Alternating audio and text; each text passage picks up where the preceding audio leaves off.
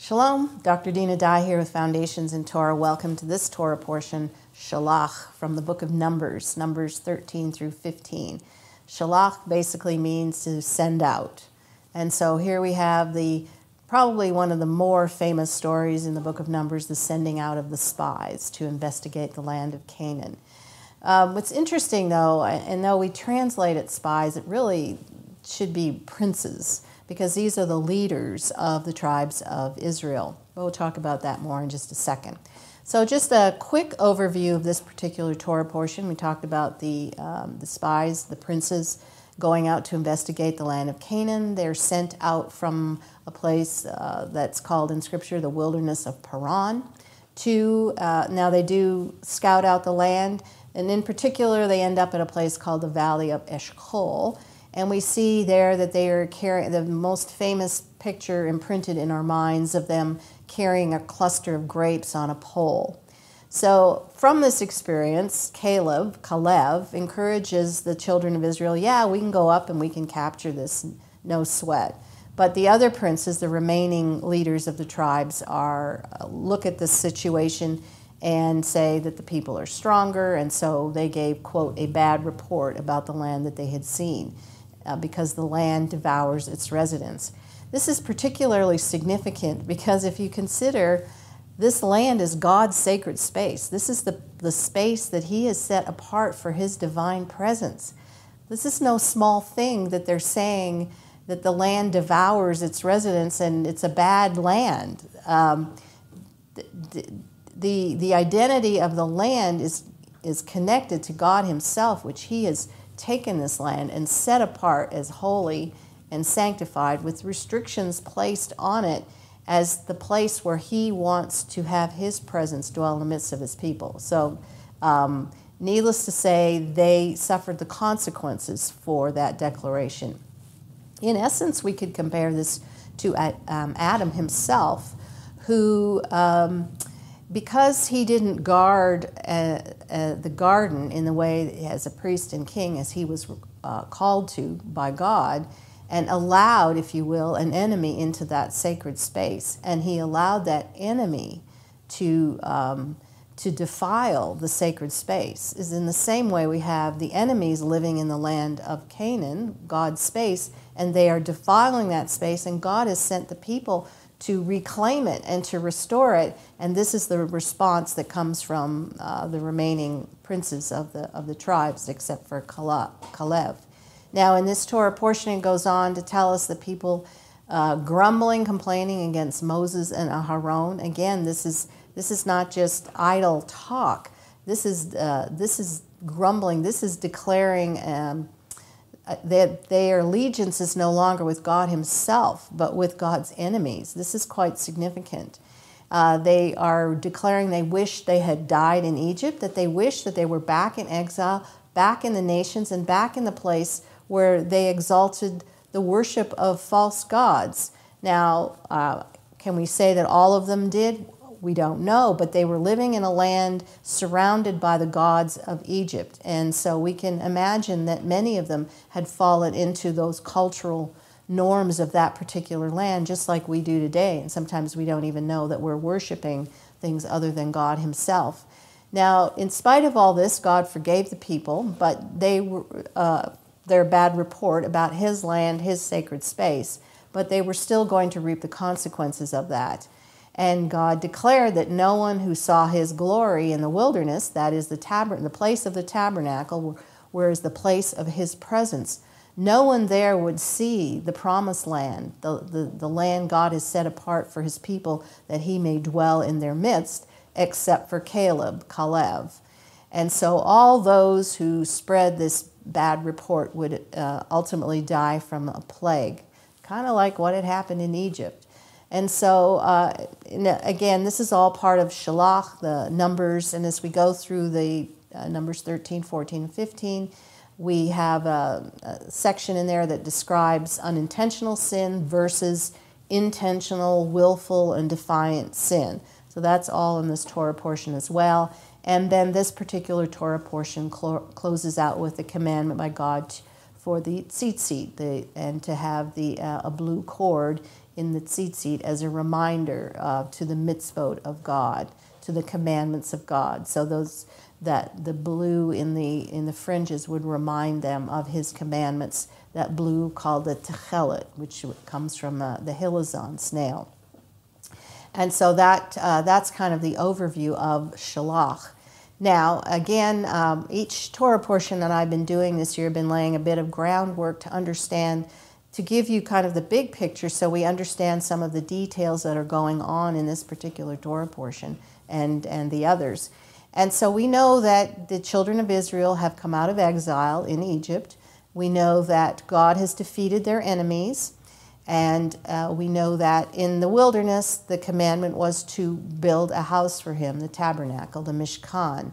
And I've talked before about the Genesis chapter 1 pattern being a pattern for God building a house for himself to dwell in. And that pattern of house building is the entirety of the cosmos. And once the house is finished, that signifies that rest has come, enemies have been defeated, and God is ruling and reigning and seated on the throne. It is a time of inauguration of his sacred space, and it is a time of dedication of that house and the enthronement of the king. That is probably the definition of creation as we see it in Genesis chapter 1.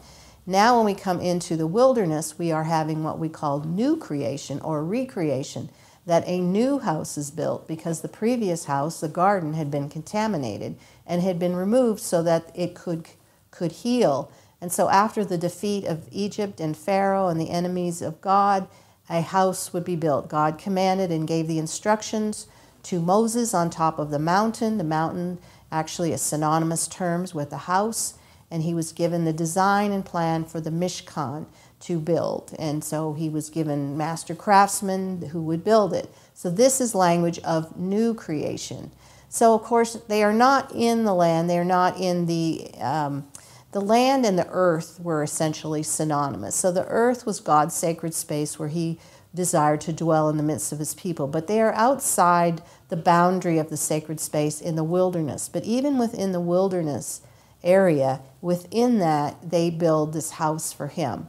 So that house is what brings order out of chaos. So the wilderness or the seas in Scripture represent chaos. Anytime you see language of raging rivers and raging seas or seas in general, it's speaking of a world of chaos. When a temple or house is built, that chaos is removed. We see the same thing in the wilderness. The wilderness itself represented a chaos environment. There's no water. Crops don't grow. It's dry and parched, and you die of starvation and thirst. It's the place where wild animals and beasts live, and jackals and all this sort of thing. So it is a land understood to be a land of chaos. And then within that area, they build a house for God. So within the midst of chaos, they build a house to bring order to the boundary and the sphere in which they live in. So the place of God's presence is the place of order and rest. It's where God rules and reigns. And so we see with Shelach them rejecting his sacred space. This is no small thing. Once a house was filled, once a house was completed, as in the tabernacle or the creation house, then it was filled with something. And in the case of God's temple, it was filled with his presence. And so from that point, God would maintain his creation through his divine rule. And this is the basic language. And again, I keep reiterating this, but it's important because we will not understand what is going on in these Torah portions if we don't understand the sacred space that God has created for his presence to dwell in. So again, I mentioned they sent out a spy or a prince from each of the tribes to scout out the land of Canaan. It was at this point that Joshua, Hoshea, was given a different name, or a letter was actually added to his name, which changed his name to Yehoshua, son of Nun, which from the root we get salvation. It's the same as Yeshua. These are similar terms, to save. And so he is the one who saves. He's son of Nun. Just as an aside, one of the names for Messiah, he is called Messiah ben Nun, sometimes Messiah ben Anan. Messiah ben Nun, meaning the king of the seed, the son of the seed. Messiah ben Anan, the son of the cloud. And these are essentially titles for the king. And it is a picture here, if you will, of Joshua, Yehoshua taking on the kingship, and which he will do when they cross over the Jordan and enter into the land. At that point, he would Moses was not to cross over into the promised land, but Yehoshua will be sent forth. So this is language of kingship, because now Joshua, in essence, would be king over the community. The people ask as they go in, what was the land like? Are the people strong or weak? Are there few or many? Is the land good or bad? Are the cities walled or unwalled? Is the soil fertile or is it poor? And so they report back basically that the people are much stronger than they are, that the land, in essence, devours its residents. Again, this is God's sacred space that he has set apart for his people, where he would dwell in the midst of them, and this is what they're saying. They look at the enemies there and they see men of great size and describe themselves as being grasshoppers, like grasshoppers. And so this is really a failure of leadership on the side of the princes. And really, this particular Torah portion has probably been preached about more than just about any other, speaking of looking at your circumstances or your obstacles as ones, yes, that can be defeated, or ones that you're going to be enslaved to. It's a very interesting portion. But this concept of a failure of leadership is probably more important than just about anything, because ultimately we are affected by who is ruling over us. If we have a benevolent king ruling us, then, and this was true in the ancient world, he would bring prosperity and blessing to the people. If they had a bad king ruling over them, it brought chaos, affected the cosmos in effect. They would experience cataclysmic type events, and all of the consequences would fall on the people for bad leadership. And really nothing has changed. And so the consequences of this failed leadership of these princes who did not recognize God's sacred space, God's sanctuary, that was the land, where they would have authority over it and rule and reign from that place, just as Adam did in the garden. The consequences is that an entire generation would be essentially destroyed by a plague and would not be able to enter into the land. So again, this is significant.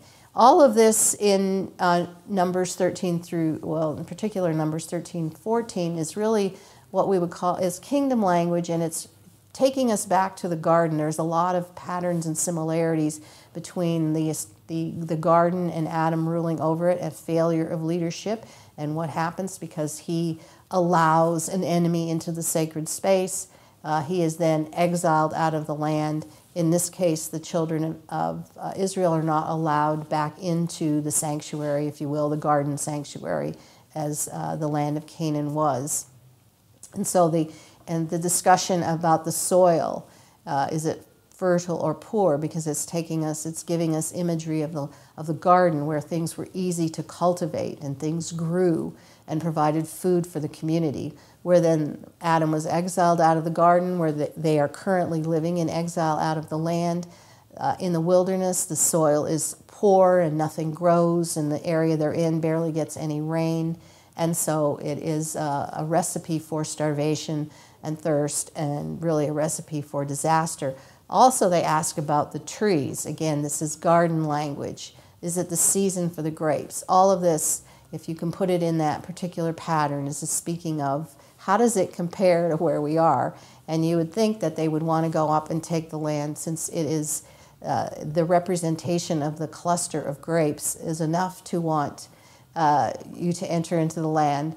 So as they crossed over and they explored the land, they came to a variety of cities, in particular to Hebron, which in Scripture it tells us there that was built 7 years before Zoan in Egypt, which is interesting. They would insert there. I would focus in on the 7 years part there, as I've talked about. In the ancient world, we find all over the place, not just in Israel's economy, but in the ancient cultures, the number 7 always had to do with temple building and temple dedication and completion, house building, if you will, for the god of the ancient world. So it's interesting that this is inserted in here. Again, they reached the valley of Eshcol. They cut a single branch, the cluster of grapes, and carried it on a pole between the two of them. And still, even seeing what the land would produce was not enough for them to change their opinion. Hebron, or Hevron, is actually a picture of heaven or paradise. The sages tell us it was actually at Hebron where Adam and Eve were supposedly buried, but the tomb of the patriarchs for Abraham, Isaac, and Jacob and wives was considered the entrance to the Garden of Eden, the entrance to the garden, the place of paradise, the place from which everything would be restored. It tells us also that they cut pomegranates and figs. So this was a very lush and luxuriant type environment. And we have the language of the 40 days, that they returned after 40 days with their stalk or their cluster. Well, just as an aside here, that I mentioned probably in previous Torah portions that this idea of the stalk is significant. Is anytime you have descriptions of a stalk or a vine or a pillar, a ladder, a stairway, an altar, a mountain, all these things are communicating something from the ancient world, and that is, whatever that is, a tree, for example, was the meeting place between heaven and earth. So it was significant that they entered into this land that was God's property, set aside for them, his sacred sanctuary, and from it the fruit that grew, just compare it to the fruit that came forth from the garden. The fruit that grew and from this stalk was telling us something about a relationship here between heaven and earth, because God's presence would reside in the place, the temple, which was the place between heaven and earth. So that's part of this discussion. You'll find that they, in the ancient world, they talk about the stalks, the vines, the trees, etc., as the axis mundi, which just means the axis of the world, the center of the world. And we can see in a tree that axis would be vertical, but it was also horizontal because it was seen to be the very center where heaven and earth connected. And so the land, again, signifies this return to the garden sanctuary, which represents the place where heaven is on earth. And as they crossed over, eventually they would be led by Yehoshua from the tribe of Ephraim, the son of Nun. And of course, all of this, the language of the 40, which we have virtually everywhere. We see them in the wilderness for 40 years, and here they enter into the land for 40 days, which I'll talk about in a little more detail in a couple of minutes, is quite significant because the number 4 is usually associated with the natural world, and the number 7 associated with the eternal world. And so, again, the reports given to Moses when they come back, and to Aaron and the entire community by the princes. And here they are showing them the fruit of the land, that it is indeed a land flowing with milk and honey. But on the other side, that these people are very powerful, they can't be defeated, their cities are fortified, we can't capture them. Cities are large, the people are large. They saw the sons of Anak, which were said to be large people. They describe their enemies living in the land, specifically the Negev. Amalek is there. They've seen the Hittites, the Jebusites, the Amorites, all living in the mountains of the land. And then the Canaanites we see living near the sea along the banks of the Jordan. So all the enemies they ever had are in the land. That's how they're viewing the land, and that they control it, and there is no way in their minds that they can take that land. And Caleb, the one who says, yeah, we can capture it. So the complaint of the princes resonates strongly throughout the camp as they are critical of God's sacred space. And so, again, this is an example of the decline, if you will, in the leadership and the kingship and the rulership over Israel. And people succumb to that bad rulership. And the voice of Caleb was not enough to overcome that. Now, of course, they would really love to just go back to Egypt, where in their minds everything was great. They raised all night. The community had received this report and raised their voices against Moses and Aaron. They wept and wished that had they just died in the wilderness. It's as though they were making a declaration that they preferred to be in exile, that they preferred not to have the presence of God in their midst, that was too hard, that was too difficult. They preferred to be in a place where other gods were in their midst. They preferred to be able to choose their own leader, not to choose the one that God had chosen to be king. Moses, when they were in the wilderness tabernacle, Joshua, as they would be crossing over. They preferred then to return to the idolatry in Egypt and worship, in essence, the gods of their enemies, is basically what they're saying. So in response, Moses and Aaron fall on their faces, pleading with God, in an effort to make atonement on behalf of the intentional sin and willful disobedience of the people. Joshua, Yehoshua, and Caleb tear their clothes and declare that the land is good. Now, it's not just the land is good. This takes us back to the creation wink once again. When something is declared good, it's not an adjective where that's nice.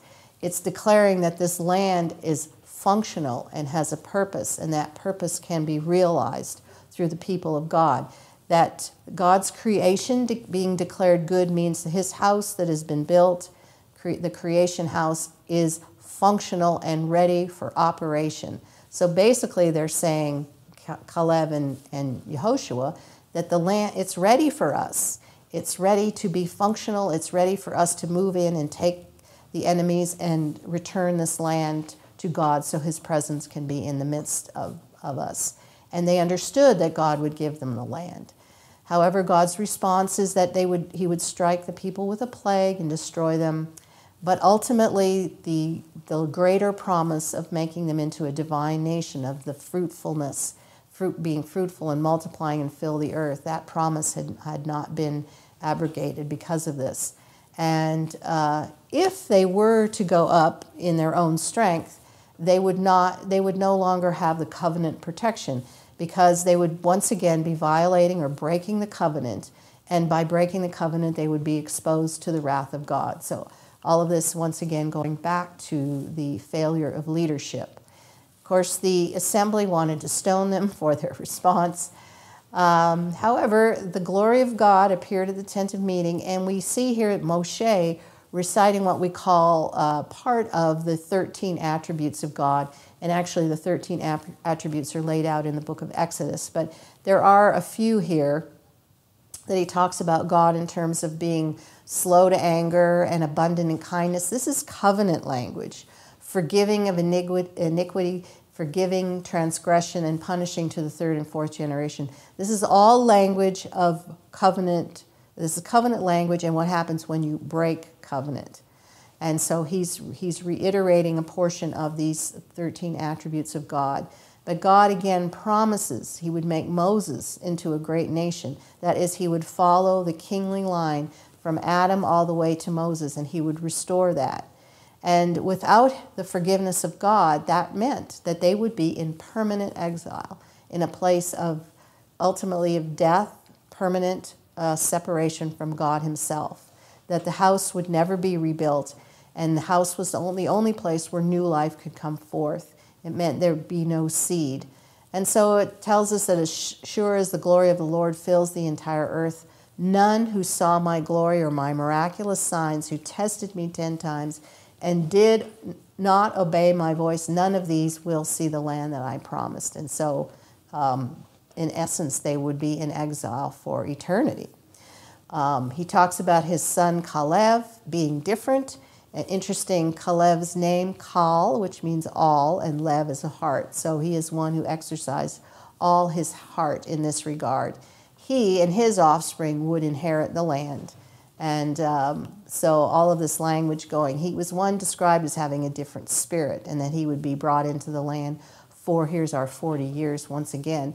In contradistinction from that, others will suffer because of their unfaithfulness, until their corpses were consumed in the wilderness 40 years, corresponding to these 40 days. So now we know where they got the 40 years from. So again, we've talked about them returning, desiring to return to chaos, really. That's what they're saying.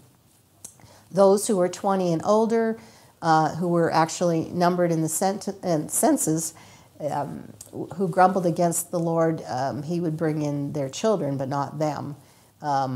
And so the people mourned, and they rose up the next morning and decided to go up on the high mountains, and which is a temple pattern, and they say, let's go up to the place of God that he promised to us because we have sinned. So they worked exactly backwards from what God had commanded. So they were going to be basically reap the consequences of that action. Moses tells them this is never going to succeed. That's not the place of the presence of God. He is not in their midst if they are walking in disobedience. So he tells them, don't go up there, because if you do, your enemies are going to defeat you. Of course, they go up anyways.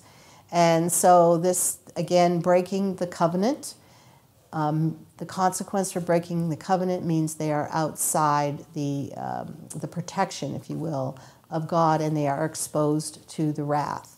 Now it goes on to tell us about the covenant meal being eaten at the entrance to the gate. We see that in the tabernacle, and this would be the same as they would cross over the Jordan, because it's that is the river, that is the entrance into the land. It is as though they're entering into a house, a place of covenant protection, and this is where they would make the fire offerings and the grain offerings, etc. So you always had a covenant meal at the entrance to the gate, wherever that gate was.